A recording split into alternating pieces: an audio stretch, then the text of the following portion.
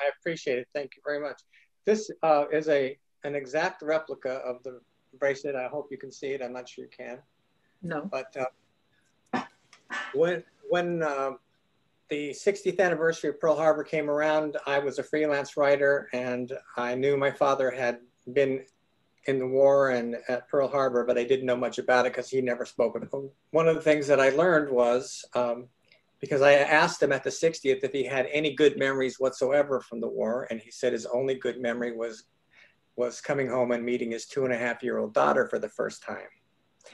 And so at the later on, I was talking to him again. I said, "Do you have any regrets in your 95 years of life?" And he said, "My only regret is losing track of my best friend from high school, Floyd Fuji." He and Floyd Fuji both went to San Fernando High School. All of my siblings and I went to San Fernando High School. And I found later on that that was significant because Floyd Fuji went to Manzanar, and that's where my father lost track of him. He was basically, I believe, embarrassed that he did not do more on behalf of his friend growing up. However, one other piece of information I learned right before he passed away was that he was in charge of an African American crew at Pearl Harbor building barracks at Hickam Field.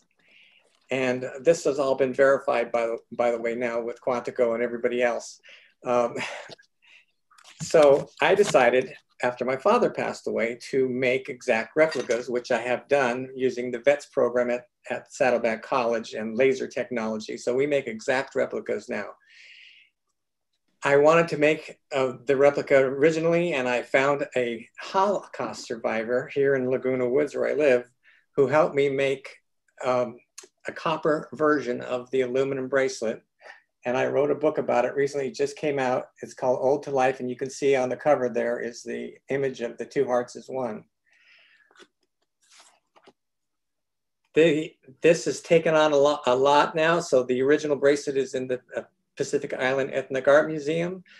The original copper bracelet is at the Museum of Tolerance in Los Angeles.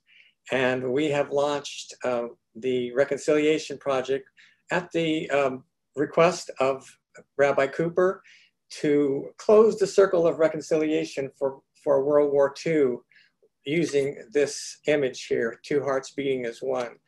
And that kind of brings us back around to, why I'm here. And I really appreciate this because I think San Fernando is a big part of the story.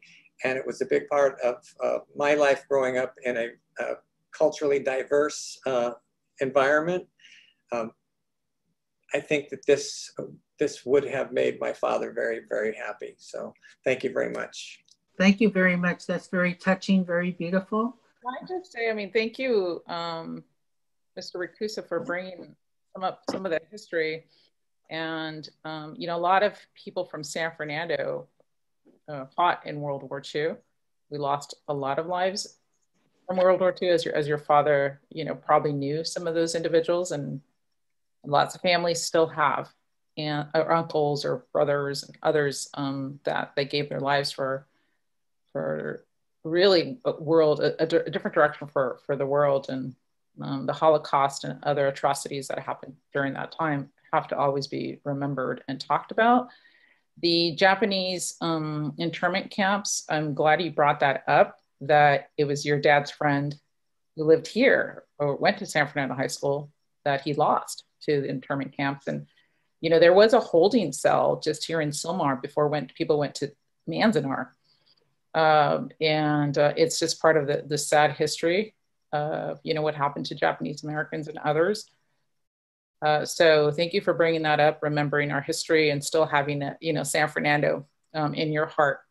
So really appreciated listening to your stories and sharing your dad's story with us.